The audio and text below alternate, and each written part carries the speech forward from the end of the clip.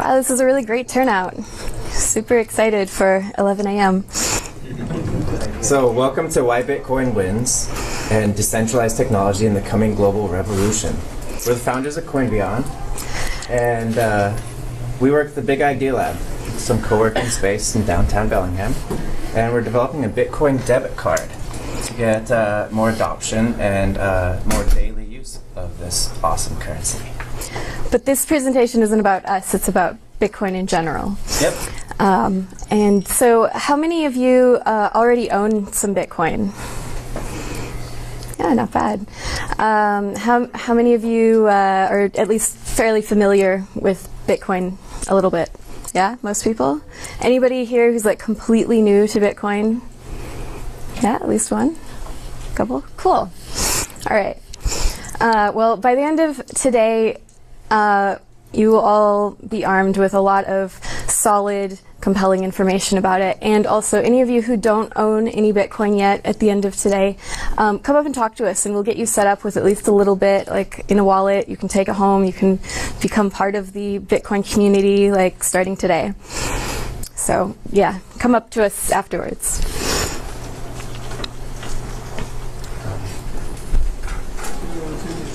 Okay, so Bitcoin isn't the fiat currency. Most currencies in the world are fiat, and that means they're like state or bank backed. And so they use like the competition of trade, or they use military force in order to give the value of their currency. But the inflation of these fiat currencies is inevitable. Like there hasn't ever been a fiat currency that has like not fallen, because it will inflate and it will eventually fall. Because governments can arbitrarily print however much more they want whenever they want, and the people can't stop them. And it's constantly happening all over the world. We don't really see it here. We have some inflation, like a few percent, but it's not that bad here actually. And then we export the dollar. The dollar is the world reserve currency right now. You can go anywhere in the world, and they basically have their country's currency and the US dollar, and people are happy with that. But with the world kind of relying on this like US dollar, and it's dangerous when the US dollar is starting to fail. Like we keep having these like bank bailouts and stimulus packages that keep the dollar up. But if the dollar falls, it's a global catastrophe. The dollar is being held up artificially and being devalued through inflation, because our government can just arbitrarily print more whenever it needs to raise our debt ceiling and pay the bills.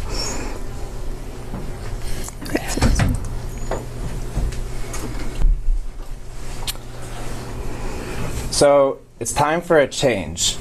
There are roughly 2/3 of the world that don't have access to banking right now, or the banks charge a bunch of money in order to do anything with them. Like if you want to send money to a third world country, they're going to charge you more for that country being more poor. So of those 2/3 of the world that don't have access, there are billions of people that do have access to internet, and the access to internet gives them an access to Bitcoin. So now with Bitcoin, somebody in Africa can charge their phone with solar panels, connect to SMS, and do Bitcoin transactions there. And they don't have to interact with a bank that's going to take like a 10% cut. So one of the areas that Bitcoin can do the greatest amount of good, the fastest for the greatest number of people, is through remittances. And in America, we don't really see remittance as a major part of our economy, but in most countries, workers either leave their homes or come from other places to work in some of the world's hardest jobs for some of the lowest pay, so that they can afford to send some money home to their families so their families can survive. And it's a huge industry worldwide. In 2012 alone, migrant workers sent home $372 billion. And currently, with existing infrastructure, remittances is charged up to 20% in order to send it. And it is charged higher in the poorer countries because their infrastructure is weaker. And it has a major impact on the living conditions and survivability of some of the world's poorest people. And inflation is a major problem in a lot of countries in the world too, much more so than in the United States. And so in the United States, we don't see a lot of the problems that the world economy faces. In Zimbabwe, which is the poster child for runaway inflation, they were posting 800 million% inflation per month, and which resulted in printing of $100 trillion banknotes. So authoritative governments are spending more than they have, and their central banks are creating money to finance debts. People are forced to watch their country's currency crumble, and the result is always the same: poverty. Right, and what happens with massive inflation?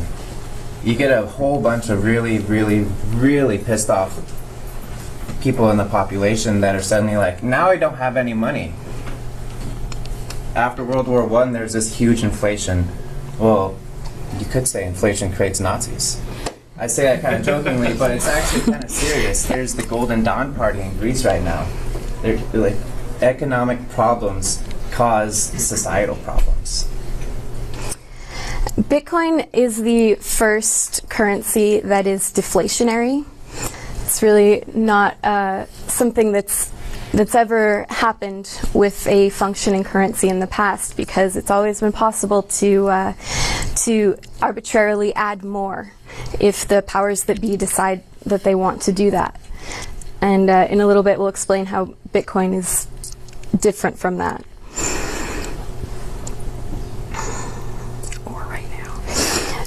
So Bitcoin has an upper limit of about 21 million Bitcoin, and that's it. That's all there ever will be.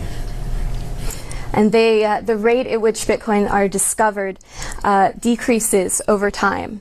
So we will approach 21 million Bitcoins in, do you remember what year? 2140. Yeah, so we're not there yet, but there's a cap in the total number there will ever be. And after that, there won't be any new Bitcoin added to the economy. And so as the value rises, Bitcoin is extremely divisible, and so we'll just use smaller and smaller pieces of it instead of adding more and more to dilute the economy.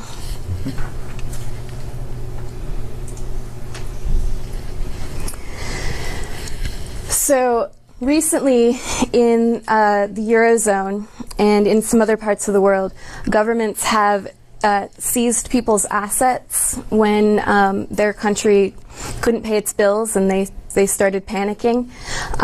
Governments have access to bank accounts and central banks, and they can basically do whatever they want, and people can't stop them from taking money out of their account. Or like what happened in Cyprus, the government needed to raise $7.5 billion really quickly, so they had the bright idea that they would charge people a fee to take money out of their bank account or to move their money, and so they could raise that money really quickly. And people were only allowed to take out a certain amount of money per day, and so you had families lining up around the block at ATMs and at banks every day with suitcases to pull out as much money as they could to try to get it out of the country as well they still can, while it still had any value. And this is in, you know, a first world nation just a few years ago. So the problem with having government able to control, manipulate, and destroy the currencies of the world it's a serious problem, and it affects the world on a very large scale. So with Bitcoin, you can't have the government or somebody steal your money. As long as you are the only person that has the private keys, you are the only person that can access that money. The government can't seize your Bitcoin account. They can't freeze it. They can't prevent you from moving it across borders or exchanging it into another foreign currency if you want to.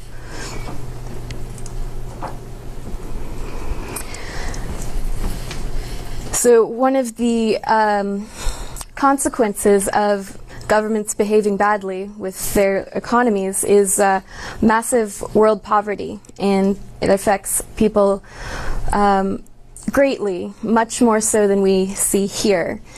And it's difficult for foreign aid to reach these people, and it's difficult for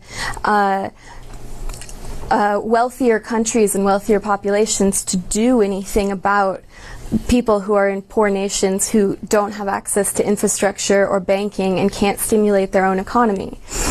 So one of the major opportunities for Bitcoin is to allow access to those communities, either through direct foreign aid from people anywhere in the world being able to send money directly to somebody in need with no intermediary, or for people in communities to crowdfund investment money for projects to stimulate their local economies, or to help something in their village become a local economy and generate their own income. This is a picture that was discovered in Costa Rica recently of a wealthy person sending a beggar Bitcoin through a QR code on his smartphone while he was walking around, and somebody anonymously made this painting.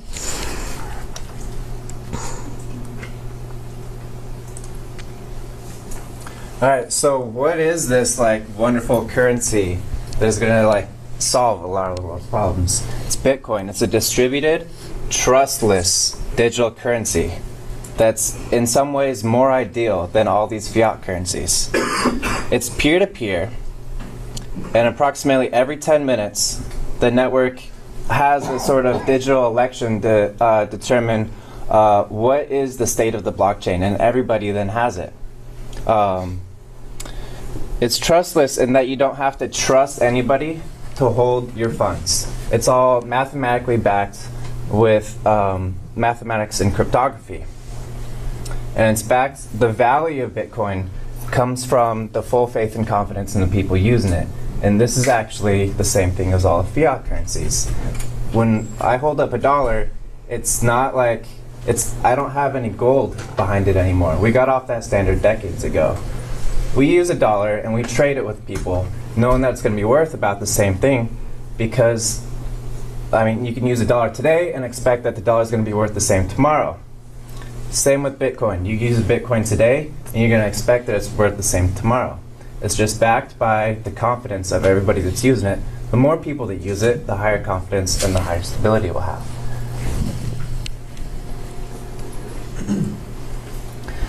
So Bitcoin is a money, and what's the definition of money? It's a medium of exchange. You can use it for trade. It's a unit of account. It's able to be numbered and counted.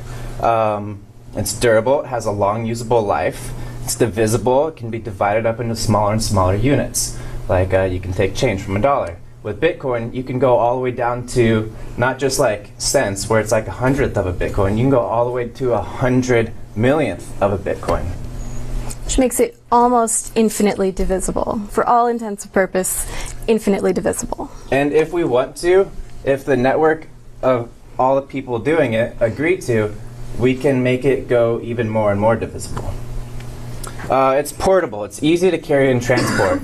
And actually, as long as you have your private keys, you don't have to carry anything with you, because you can access Bitcoin from anywhere. It's fungible. Units are of equal value. So my $1 is equal to your $1. My Bitcoin is equal to your Bitcoin. It's got a store of value, so it retains its purchasing power over time. Throughout history, only precious metals have really retained their store of value. All these fiat currencies eventually fall. And so that's like gold and silver. And that's because fiat currencies, well, besides the countries falling, they have two other things, counterfeiting and limited in supply. And so if Bitcoin is impossible to counterfeit, and it's what differentiates Bitcoin from any other digital currency. And it's limited in supply. There's that 21 million, and there won't be any more.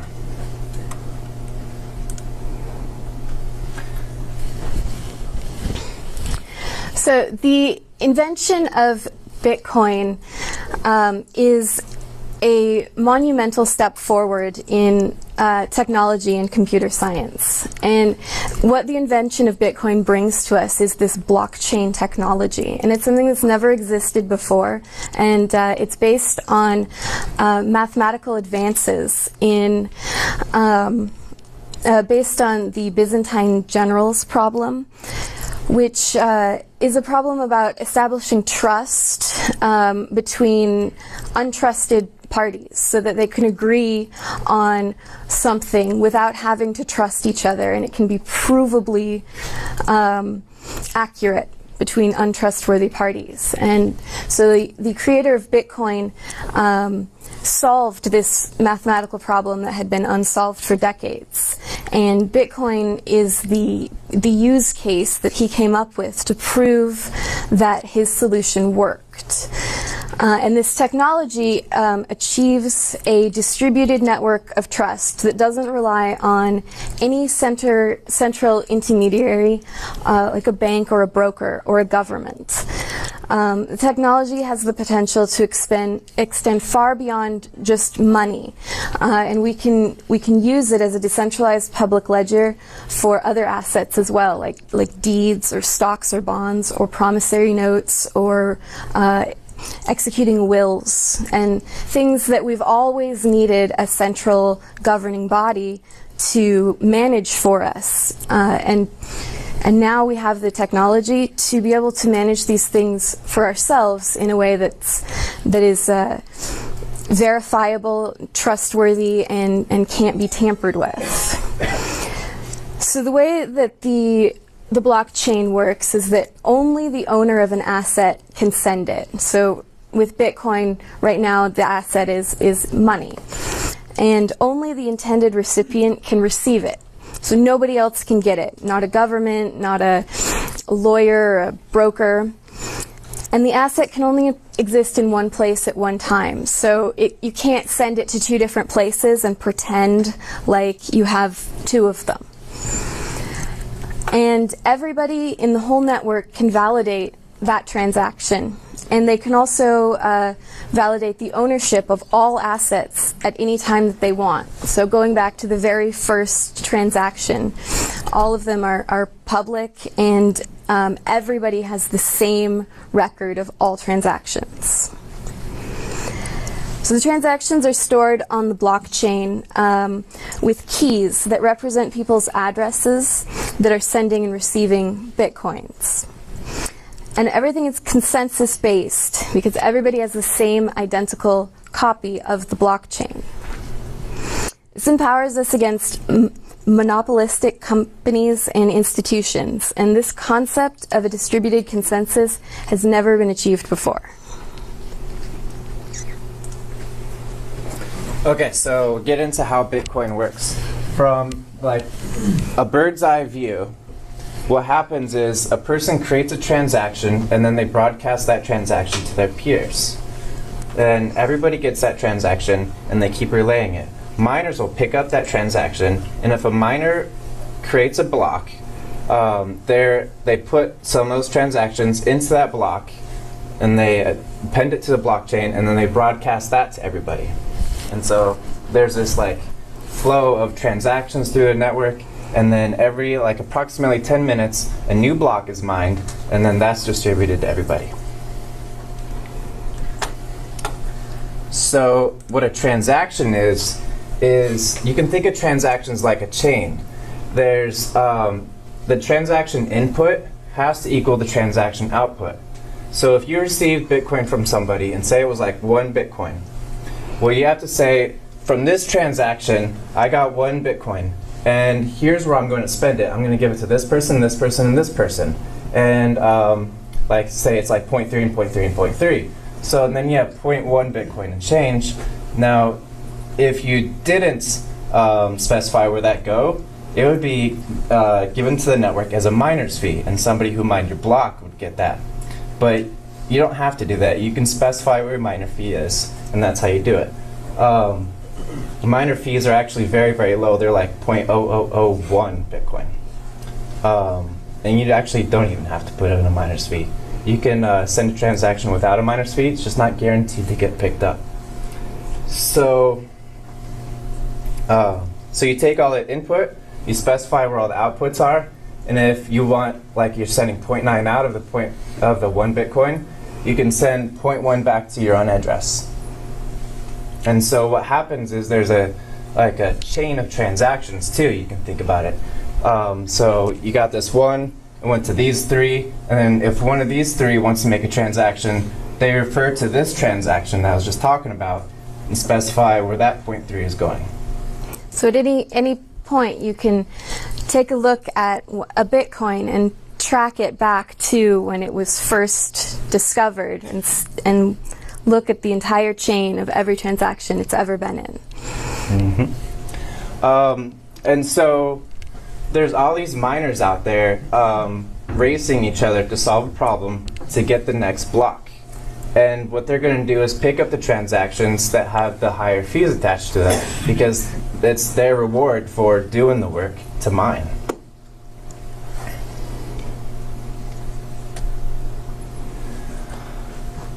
And so when you send Bitcoin, you're sending it to an address. An address is this, it's a string of letters and numbers, and it defines like where that Bitcoin is. And if you have a Bitcoin address, you should have a Bitcoin private key as well. These addresses are like email. They are if you know somebody's public address, you can send them something, just like if you know somebody's email address, you can send them an email. And only if you know the private key can you access it, just like only if you know the password to an email address can you read the email. Yes. And the keys are mathematically linked, so they're generated cryptographically through asymmetrical cryptography, and the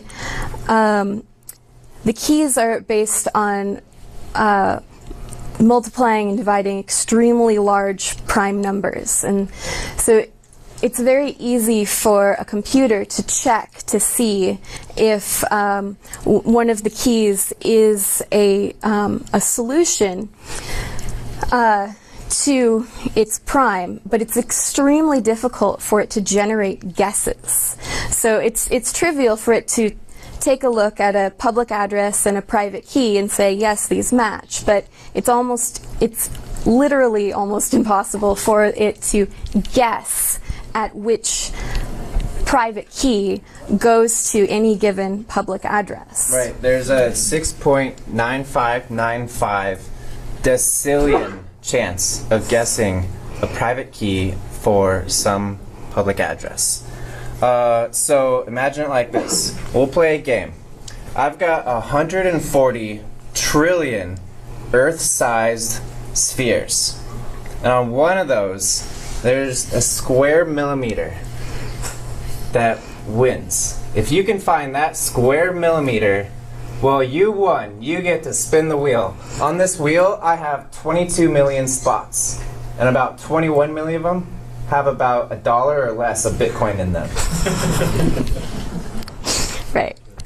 So it's super secure cryptography.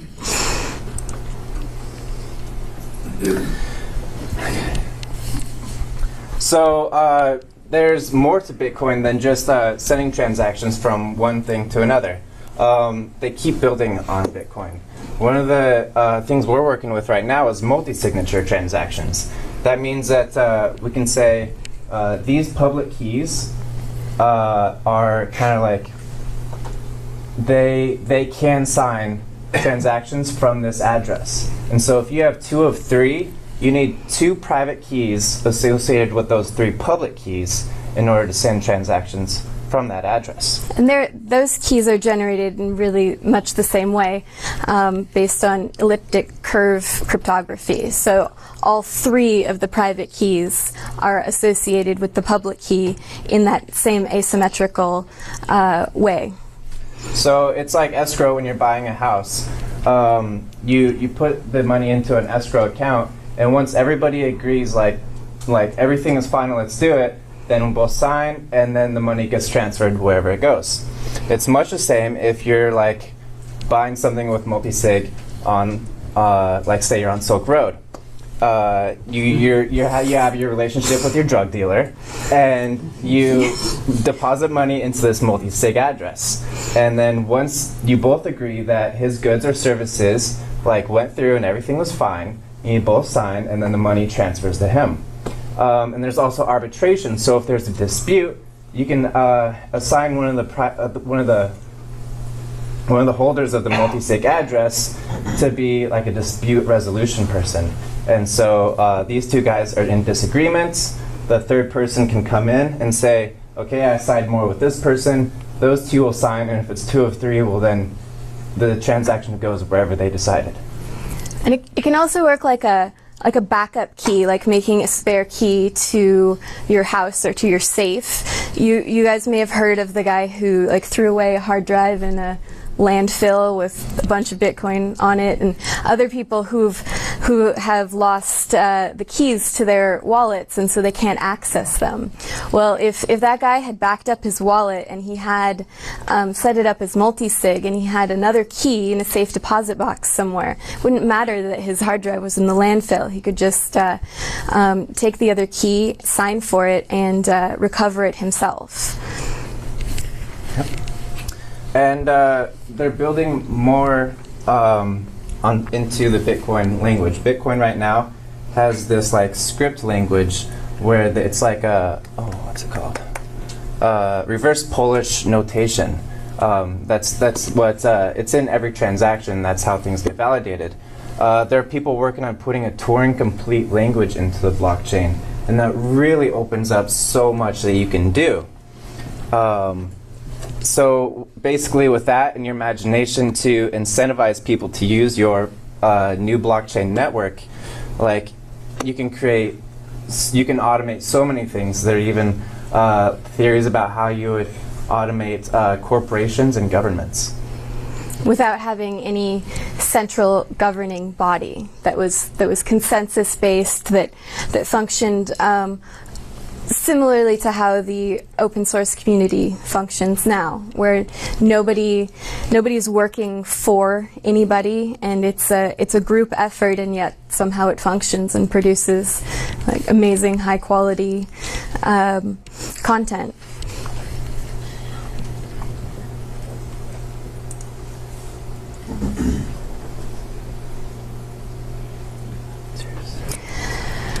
So money is just the first app for Bitcoin. Bitcoin it's not just a currency. A lot of what you hear in the news, they talk about it limited as an investment to speculate on, or a currency to maybe use, and it's far more than that. It's a fundamental technology, and it's on the scale of like the advancement of the internet and how that affected the 90s. This is a really similar period in time, and the technology that's going to build on Bitcoin blockchain technology is monumental, and we've only just barely begun to fathom what it can do. So you can get decentralized file storage, right? So every transaction right now stores information about that transaction. You could set it up so every transaction like holds information about like a file you have, and then you can instead of like miners, you can have people being rewarded for hosting like hard drive space and being connected to the network, and so it's distributed. A bunch of people have it. It's encrypted, so they can't touch it. But if you have the private key, you can access your files that are distributed across the network. Instead of trusting Dropbox to keep them safe and secure and existing for you. Right, and so then there's that like anything that's in the blockchain is it's immutable. You can't change it. And so it's great for things like stocks, bonds, deeds, contracts, can do all that as well. That's coming very soon. With the multi-sig technology, you could do something like execute a will to donate your estate to your family or to your children when a death certificate can be furnished. And so that will would execute automatically when the conditions were satisfied. You wouldn't have to take it to a judge or go through probate or, have somebody else decide that it was valid. You could set it up so that it happened automatically based on the criteria that you set. And a lot of these contract-based applications are being called Bitcoin 2.0, and there's several groups that are working on developing out this functionality, and some of it is native to the blockchain, and some of it is being developed as like layers that can be added on top or as separate blockchains that can function alongside Bitcoin. You've probably heard of other alt currencies, and there's, discussion about, is one of them going to take over Bitcoin, or is one of them better than the other? And really, it's all about the technology. So whichever one has the network effect will probably be the dominant currency. But the blockchain technology is very compatible to have multiple currencies or blockchains working together or alongside each other or integrated into layers. It's really not a competition between altcoins. It's a new technology. We can have millions of altcoins, and we probably will, because now anybody can make one whenever they want. Like children can make their own digital currency and have one for their classroom, or celebrities can make one and do terrible marketing things with it, I'm sure. But it'll all happen, and there'll be tons of them, and it's good. It's not diluting anything about Bitcoin or all of the things that it can do.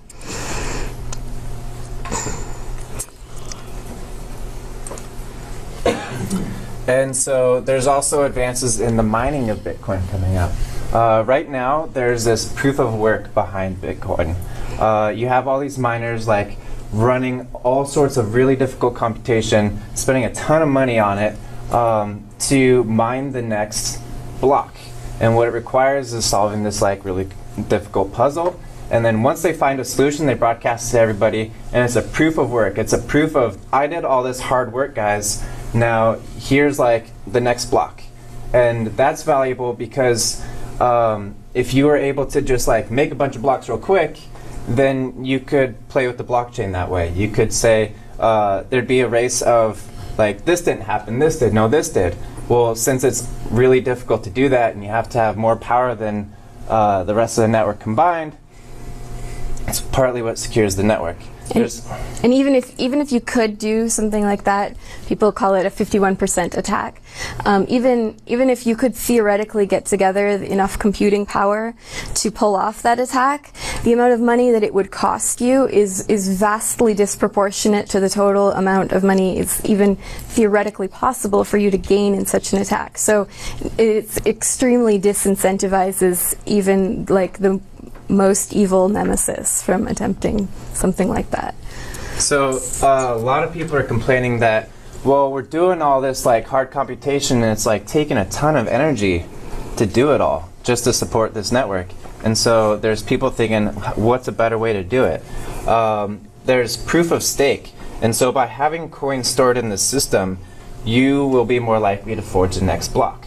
So if you are a Bitcoin millionaire and some new Bitcoin has a proof of stake system implemented, well then you're more likely to form the next block and get reward with the mining reward. And people doing this are Ethereum, Purecoin, and Next. There's also proof by solving the world's problems. So there's Primecoin, which its mining is solve to create, to discover very large prime numbers. And there's also Gridcoin, which is based on Berkeley's BOINC, B-O-I-N-C. And that's just a problem of curing diseases, global warming, discovering pulsars, and a bunch of other cool stuff. And one of the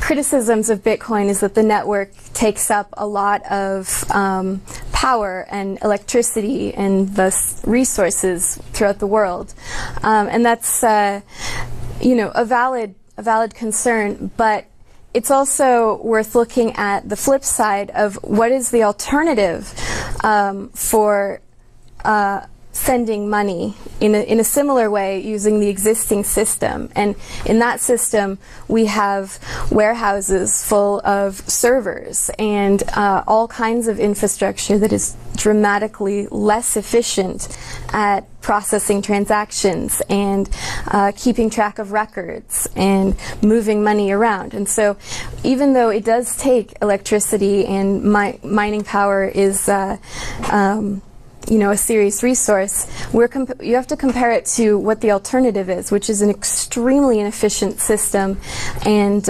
much less distributed. It's much more concentrated into certain areas and has a much higher impact on some areas relative to others. Right? It's a single point of failure in those systems. So if they go down, the whole network goes down.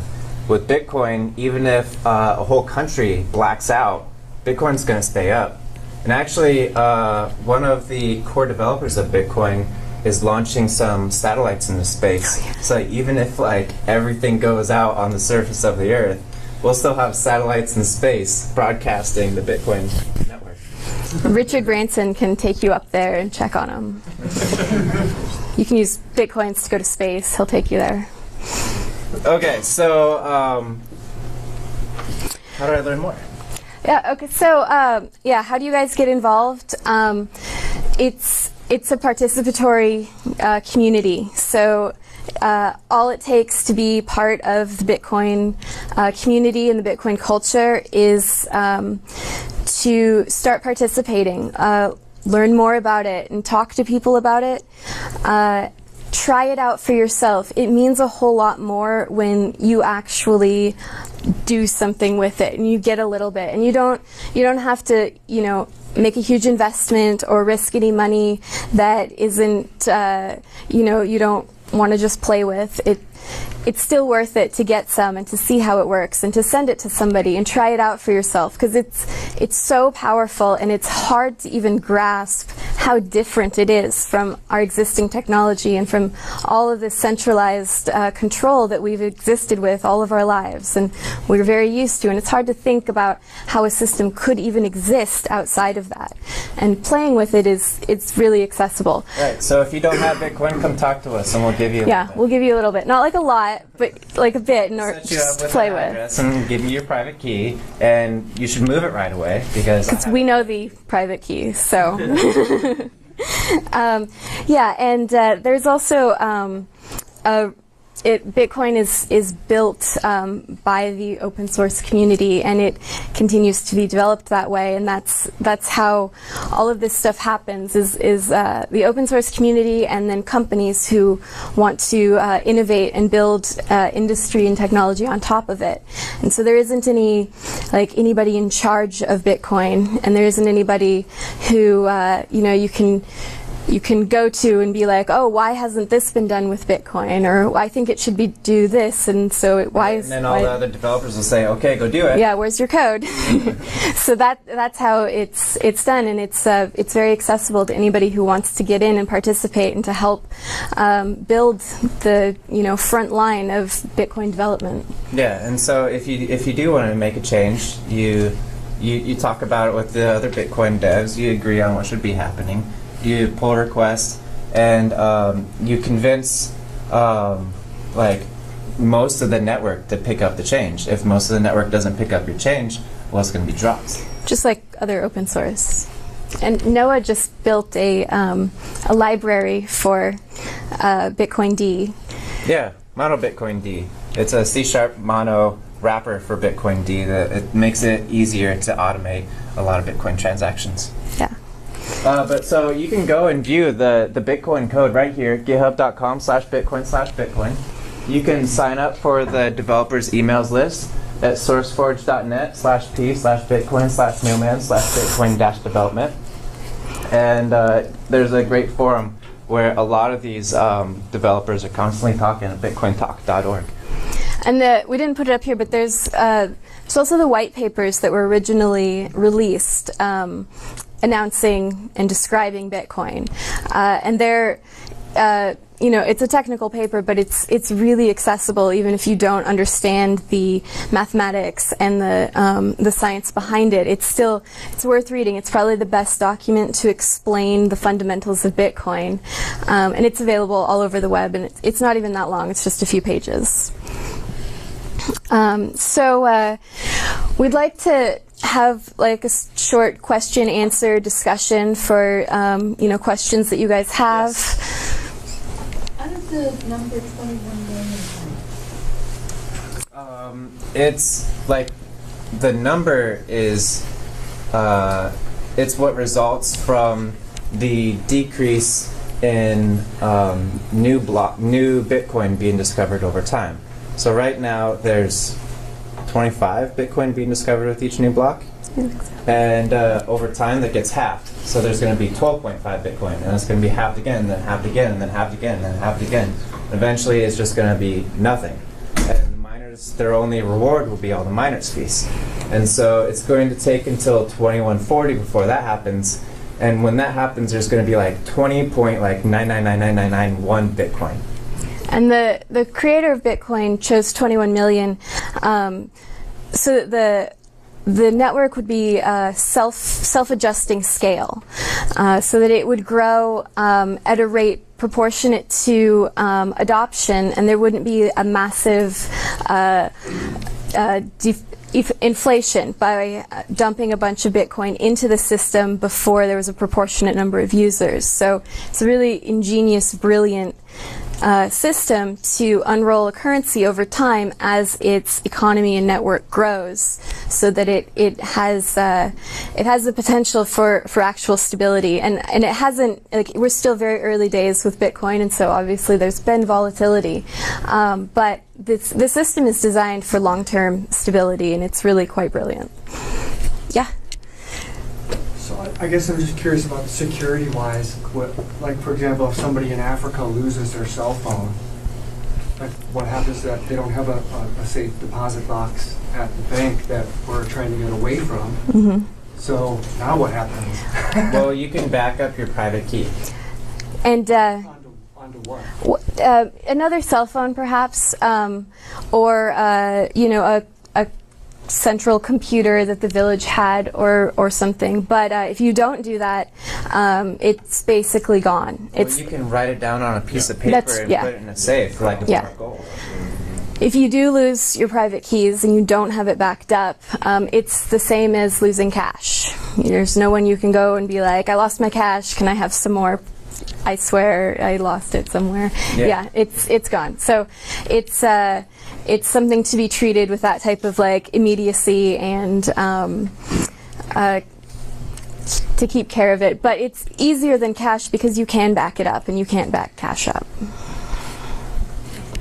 How is that going to affect? So you have the 21 million. So people are losing their stuff. I mean, I've lost some addresses myself. Yeah. How much of that percent? I mean, at some point you're going to have this major amount of Bitcoin that's lost and never is going to be able to be recovered. Yeah. So Yeah. That ties into the deflationary aspect of Bitcoin. So that over time that'll be an aspect of the deflation, but it's infinitely divisible, and so as the value rises, we use smaller and smaller pieces, and we can lose plenty and have plenty to go around. Like, we're not going to run out of Bitcoin even if we lose a whole bunch. So recently there was an issue with mobile apps mining Bitcoin on people's phones. What app do you guys use or trust to, present like QR codes to send each other Bitcoin? What do you guys use? I know you guys are developing a debit card, but well, we're a big fan of Coinbase. Yeah, we support Coinbase.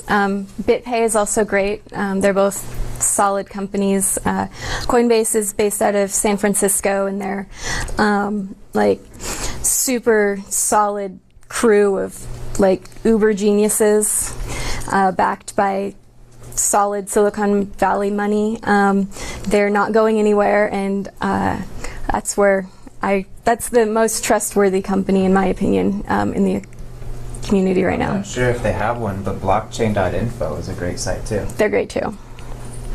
Yeah, and actually we have some flyers here that are about different companies in the Bitcoin ecosystem, like a couple of different wallets and how to get Bitcoin, and these are all like community vetted companies, so they're like good players within the community, and you guys can come up and grab one of these and have them. Just curious, what can you use Bitcoins for? Like, can you go to the store and buy a gallon of milk with them, or? That's a good question. There's a growing number of ways to use Bitcoin, and so it's right now it's pretty easy to use them online. There's a number of major retailers that will accept them directly, like Overstock.com and Tiger Direct, and there's a bunch of. Those are the two really big ones. Those are the two first publicly traded companies that accept Bitcoin. They started earlier this year, and they have seen a massive increase in sales as a result of it. I think Overstock saw like $500,000 of additional sales in Bitcoin in their first and some of these companies weeks. are now paying their employees in Bitcoin. Yeah. And that's like the people who get paid in Bitcoin versus money ended up making like an order of magnitude more money. That's right. Yeah, blockchain.info gives their employees the option of being paid in Bitcoin, and the CEO said that of the employees that chose to get their salary in Bitcoin last year, they made an order of magnitude more money than the employees that chose not to. And so, like, to answer your question, there aren't a lot of brick and mortar stores right now that accept Bitcoin. There's like people like CoinKite who are coming up with like new point of sale terminals, hardware. To, like take a card, like a Bitcoin card, and accept it. But that means those merchants have to buy that system and set it up with their stuff in order to do it. And you can buy something person to person with Bitcoin as well. So you can send it to any individual, and they can send you or give you whatever you want. And some small local companies set up to accept Bitcoin at the cash register through QR codes or over the internet. And the difficulty in using Bitcoin for everyday purchases is actually the reason that our startup exists. We're trying to create a debit card that works on existing infrastructure that you can just swipe at any debit terminal and spend Bitcoin as easily as you spend regular money. Yeah, so the merchants wouldn't have to buy new hardware and integrate new software to do it. And we're working like literally day and night to bring this to you guys. So when we get it, I hope you all use it. Yeah, I think that for a while. So, sort of one of the good things about Bitcoin is that there's no central authority controlling it. But let's say someone pushes out a new version of the Bitcoin software with a change that you really, really don't like, and 51% of the network agrees to accept that change. Are your Bitcoins just worthless now? Your Bitcoins aren't worthless. Like, you can still decide not to support that new feature. So let's say that there was a new change in the software, and instead of having a maximum of 21 million Bitcoins, there could be, you could mine up to 40-something million Bitcoins, or some arbitrary number of Bitcoin. Then essentially your Bitcoins are worth a lot less now. Well, what your recourse would be is to get involved with the community and to make sure that changes like that affect the community negatively don't happen. And so instead of having a centralized governing body that can do whatever it wants behind closed doors and all you can do is be like, hey, that sucks, you can be part of that community. So you can be part of the group that decides what happens to that software, because that's all it is. It's made up of people, and so that people are who makes that decision. And if you want a certain decision to happen or not happen, being involved is the way to deal with it. But you're right. If the entire network, which they wouldn't do, but if they decided to raise the amount of Bitcoin available, it would, in a sense, make your Bitcoin worth less. that wouldn't happen. It's the risk compared to a government that can just print money like day and night is it's a completely different scale of potential risk, because you can't be involved in that decision for the government printing more money. I mean, you kind of can with voting and stuff, but you know, it's not the same as being able to be a core developer if you want, and you know, literally write the code that you want to see in there and show it to the community and have everybody talk about it. What's your guys' opinion on IRS treating it like a property? Because that could create issues for point-of-sale systems.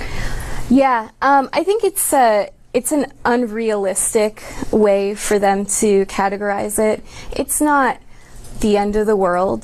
It's going to cause some, you know, accounting headaches and whatnot. It creates a market opportunity for software that can automate keeping track of that and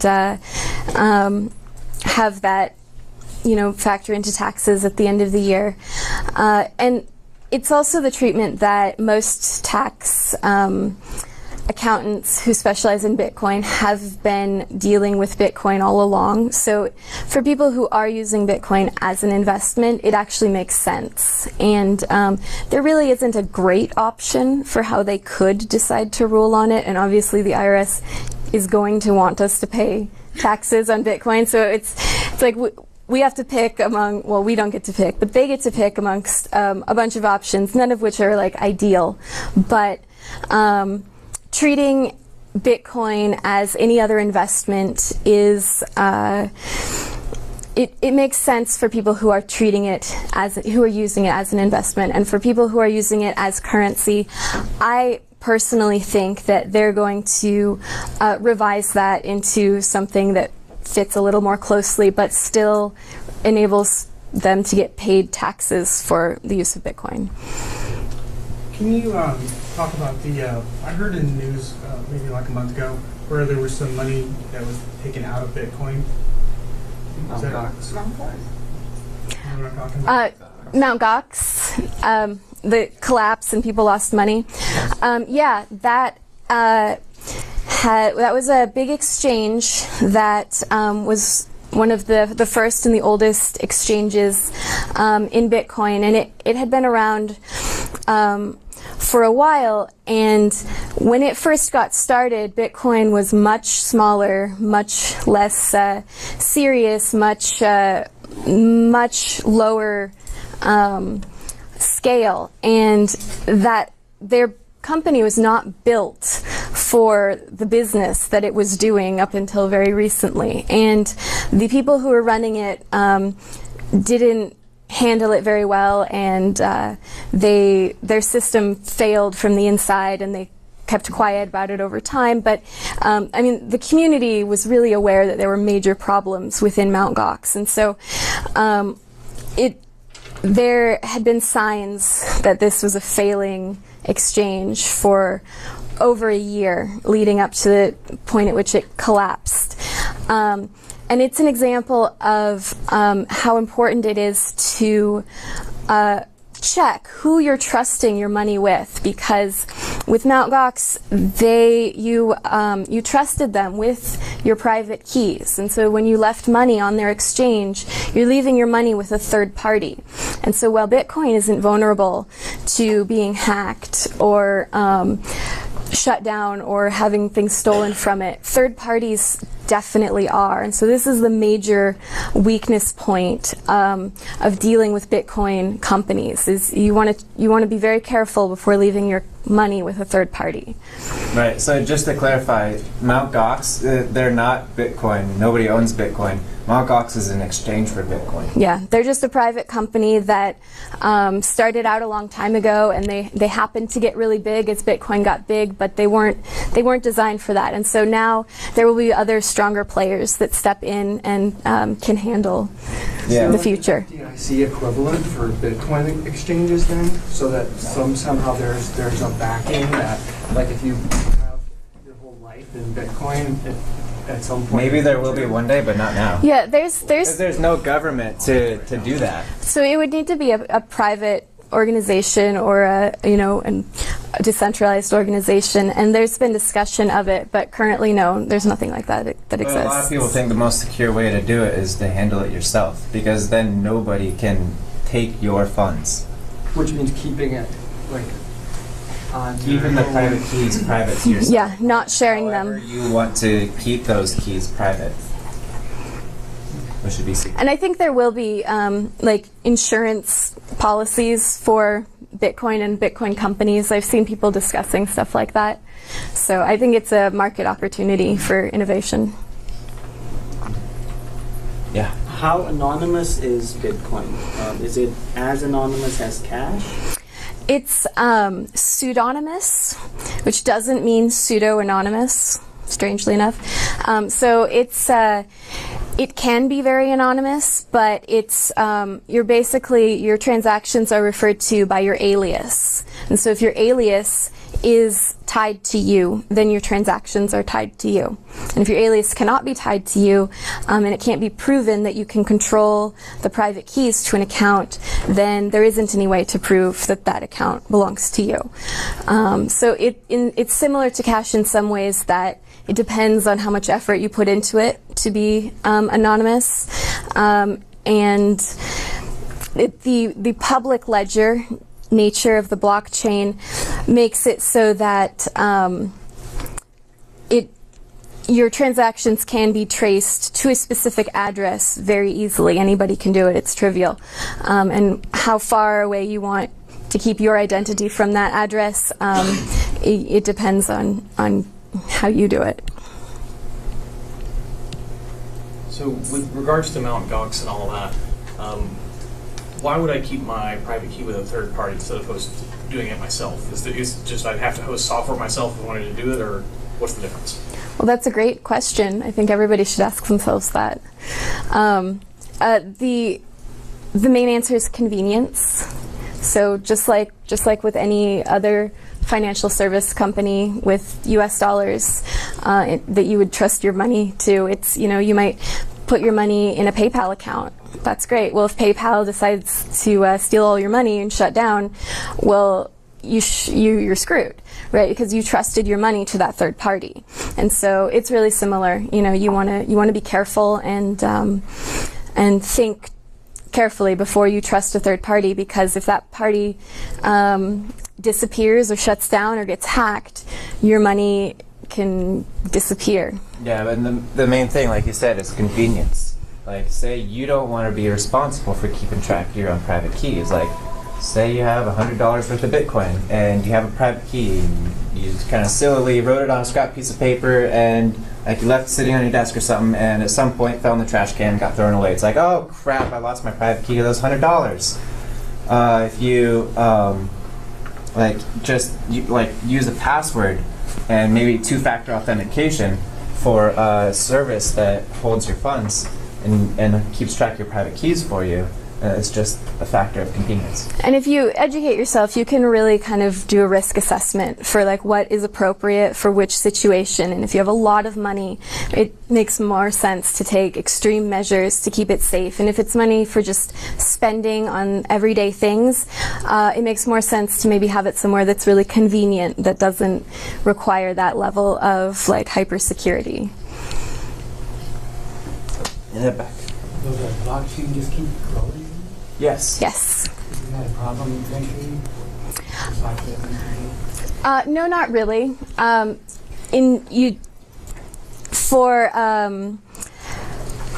Like everyday usage, you don't need to refer to the whole blockchain. And so really the part that is in active use is the recent past. And it'll all be there for any time anybody wants to reference it. But for working use, you're really only concerned with going back a little ways. And so that amount going back isn't going to fluctuate that much. Say if you want to go back like the next last 3 months your or so. addresses in the blockchain. So you might look through the blockchain and just hold on to the data that is transactions to and from your addresses. So then you know how much Bitcoin you have. But right now it is growing. It's at about 17 gigabytes right now. And but like Skye was saying, like you don't really need the whole thing. Some people do, and it is going to keep growing. But what keeps growing also is hard drive capacity. But also, I was thinking of just transactions as it becomes more widely used, and eventually maybe everybody that's checking out in any store anywhere is using Bitcoins. There's going to be millions of transactions a second going into that blockchain. And that's why the mining network is designed to scale with that. So as that transaction volume grows, there's greater incentive for more people to mine because it's profitable for them. Yeah. Do you see like large banks adopting their own mining centers so that they can maybe offer a service to their customers so that their transactions can go faster, or can that be? I'm not sure I understand how exactly that works, but is that a possibility? It's possible. It probably not. It doesn't. It wouldn't be economically viable for them to do that in general. It's like some specialized cases that might make sense, but it's not probably the first way that banks are going to get involved with Bitcoin.